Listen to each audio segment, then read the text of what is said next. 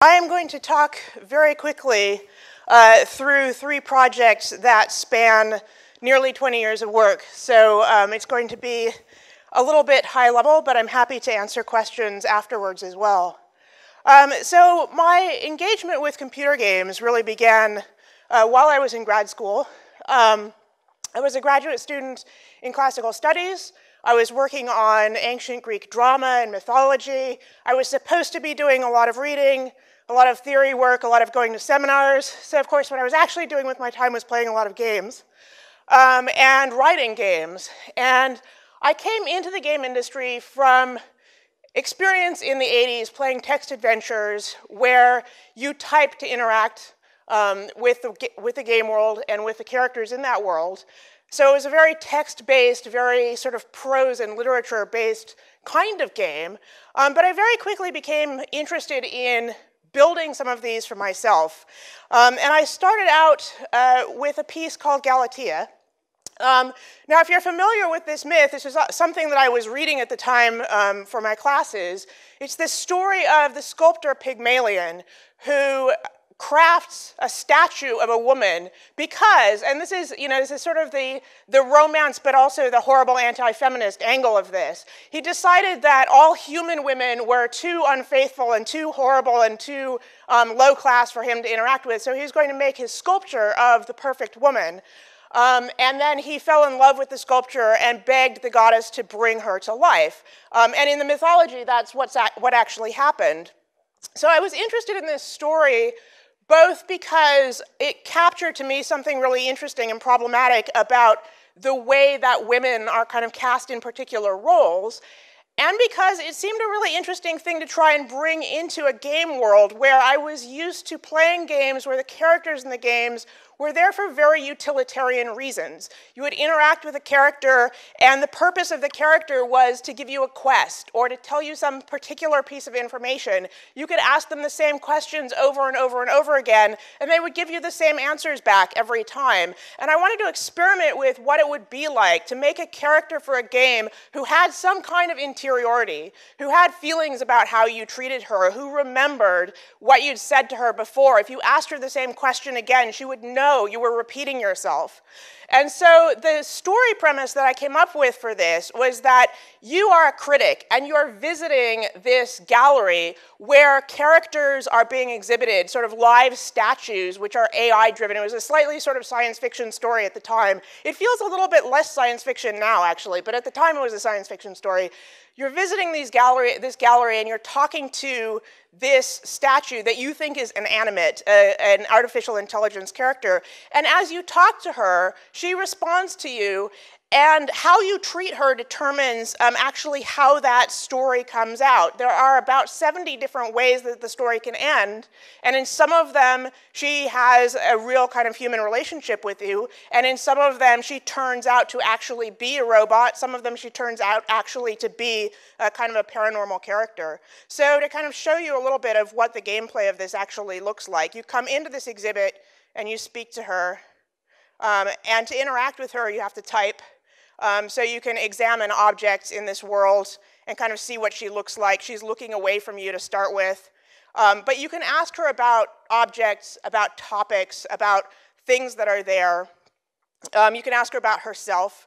And she actually has a little placard next to her that says, who she is and how she was made.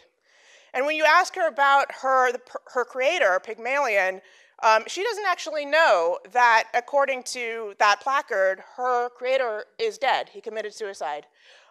So you have this moment where you're actually able to tell her a piece of information about her own backstory that she didn't have, and that kind of affects her emotional state, and she immediately reacts to that. So this is just sort of a small slice of the gameplay of that, kind of to give you a sense of what it's like. So when I put this out there, it was part of a competition that was being run on Usenet, if anybody remembers what that is. And I was expecting about 50 people, maybe max, ever to play it. It wound up being received with a great deal of enthusiasm and is now, sort of taught on college curricula about electronic literature and this sort of thing. So it has had many, many thousands of players, which was far more than I anticipated at the time. And I got all sorts of really interesting messages about it from people. I had one person who emailed me and said, I've installed Galatea on my phone. I talk to her every day. She's my best friend now. I was like, that is a very strange reaction to have to this. I'm glad that it worked for you, but whoa. So what was successful about that? As a piece of game design, it was partly about the fact that interacting with this character was a mix of exploration and progress. You were asking her questions, you were telling her things, you were finding out things about her world. If you asked her enough questions, she would tell you about her sculptor, about what it felt like to be carved, about his emotional problems that maybe led up to his suicide, all kinds of information about who she was. But you could also progress the story by saying things to her that would cause her to have an emotional reaction, like telling her what really happened to her artist. And so it was really important that there were a number of sort of elements in that interaction that kind of signposted, here are ways that you could get a strong reaction out of this character, because people really want those moments of connection. One of the other things that the system was doing was tracking multiple emotional axes. So a lot of games kind of up to this point would track, you've got a spectrum of how much does this person like you, and it's just they like you a lot, they like you a little, and that's it. This character has sort of an affinity with the player, but there are other axes going on as well. She's tracking, how much do you seem to believe that she's a real person versus believing that she's merely an AI character, and she cares about that. She cares about how much sort of tension there is between you, which might be kind of sexual tension, it might be emotional tension, and all of those things affect what her reactions are. And the other thing that was very important was just having a huge amount of content and lots of different endings. The code size for this was about as large as many other contemporary games of this kind that took 8 to 10 to 20 hours to play, but was just all in the form of that actual conversation. So those were all things that were pretty successful about this, and this was back in 2000, so it's been quite a long time ago. Things that didn't work so well about it, there was a lot of unintentional challenge in the interaction, because it was asking the player to pay attention to what she'd said, what was important about her wording, and come back with questions. And sometimes people didn't guess what the interesting thing to ask about would be, or sometimes they didn't find a good way of interacting with her, even with the kind of signposts that were there. There was some angle they wanted to pursue that they couldn't, and they got frustrated by that. Some areas of the story were more responsive than others. I put more energy into some parts than into others, so sometimes she didn't have as much to say in certain areas. One of the things that really frustrated some players were the limits on the player's expressiveness. You could ask or tell her about keywords, but you couldn't form full sentences and tell her things that way. She just wasn't going to understand. And finally, having lots and lots of content was really still not enough. Even though this was a very large file with a lot of material in it, there were lots of things that people wanted to explore and wanted to see from this character that they didn't get out of it. So after building that in 2000, as I say, I went on and built a number of other games in this same basic format where you're typing to talk to characters, and really kind of building out how do we structure conversations that can feel authored, that are expressing some particular emotion or experience that I put into it as the creator, but still leave a lot of room for the player to form a relationship there that's meaningful. So kind of the second generation of development here was a project called Versu. This was a project that I got into with Richard Evans, who was the lead AI designer on Sims 3.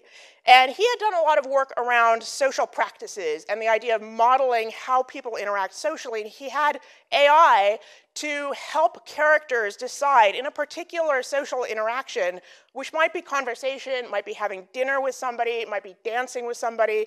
In that context, what kinds of things are available for you to do? And he created an authoring system that let you build conversation, but also build some of those generalizations where the characters would make their own decisions about, now I want to be insulting, now I want to be emotional towards you, all of those kinds of things. So all of those were elements that helped kind of build out a structure that would flesh out behavior that I hadn't been able to hand author in Galatea. So having the system of Versu kind of supported that. And we worked together, built a number of different stories with this. The biggest story that we built was called Blood and Laurels, which was, again, I sort of still didn't escape classics. It's a story about starting a political insurrection in a kind of version of the Roman Empire. where you're making alliances with other characters, deciding whom you're going to poison over dinner, all of this kind of thing. And you can see how this played out. We'd gotten away from the typing because we didn't want the challenge of typing anymore. But there are these options, conversation options, ways of interacting with other characters that they would respond to. And you could also see who was in the room. So this was an iPad app, and you can kind of see that from the way the screenshots looked. But you could see who was in the room and how they were feeling at the moment. And if you tapped on them, you could see kind of what was going on in their mind emotionally. Why were they feeling the way they were currently feeling? So things about this that worked.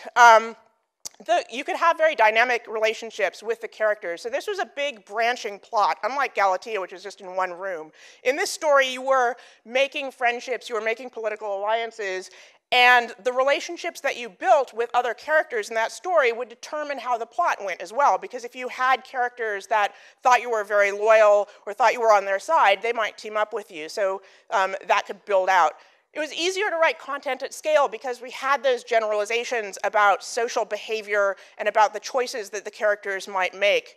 It was possible to see the characters interacting with each other. So one of the cool things about the system was that as a player, you could sit back and not say anything at a dinner party for a while, and the other characters would chat with each other, and you could watch. And they might notice that you were a bit silent, and they might have a reaction to that, but there was this kind of sense of a world that was progressing, that you were present in, but you didn't have to be moving it forward every second by yourself.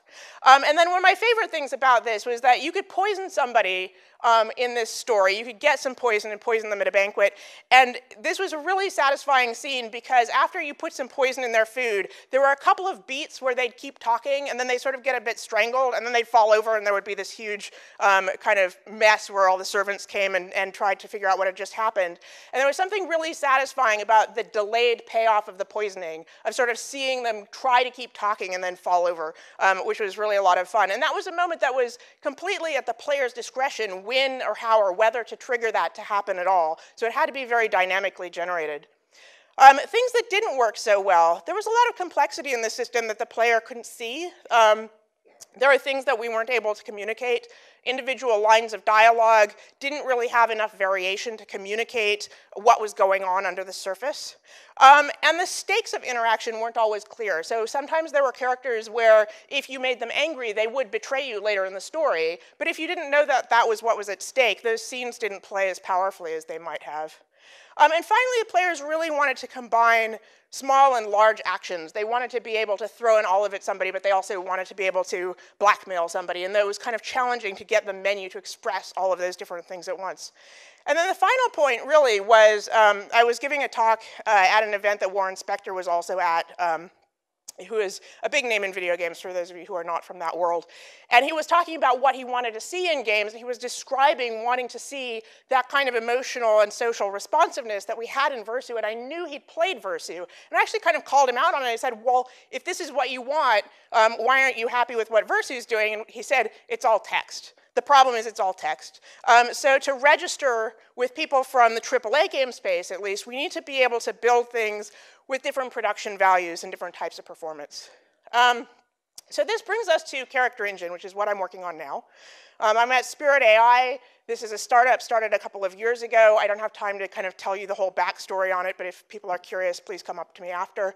But we build middleware that is designed to plug into many different engines. So classic games, but also VR, AR. You could have a text-only front end for it. You could have other kinds of front ends for it. And it's designed to model how the character is thinking, how they're feeling, and how they're choosing what to say to you on the basis of the narrative that's moving forward, the social practices that they're part of, the emotionality that they're part of. So what I'm going to end on is by sharing with you a demonstration that we built for GDC, which is the Game Developers Conference in San Francisco. And this is a piece where you're starting out, and we built this to show as much as possible about what's kind of going on under the surface. You're talking to a character who's on board a space station, and she's trying to tell you that you're about to be invaded and what's going to happen to you next.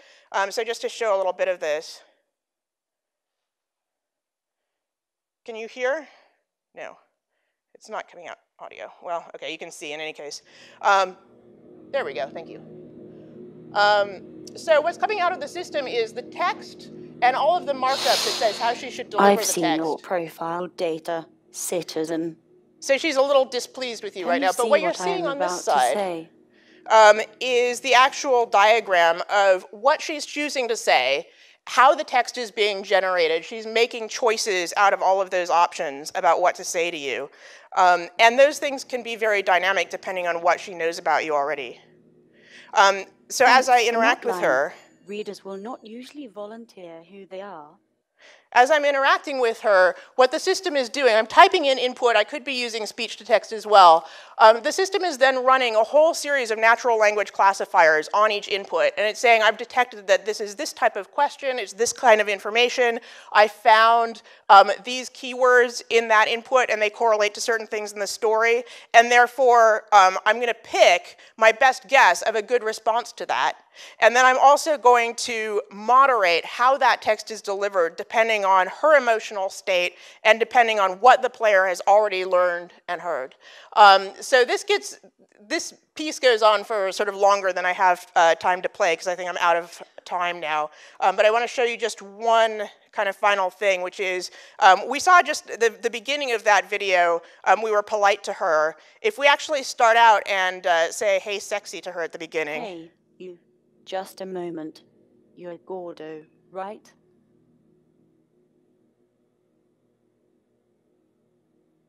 Do that again and you're going out the airlock. Right. I am Kara, Vice Commander here. So what's happened here is that she's actually recognized that what we're doing, you can see up in the top readout there, that we've made a sexual approach to her, and she doesn't appreciate that.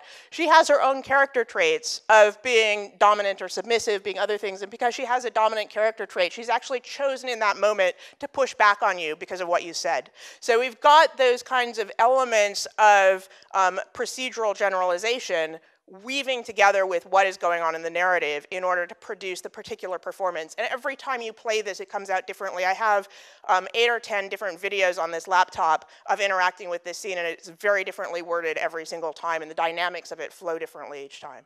So I'll stop there. I've gone slightly over time. Apologies for that, but thank you.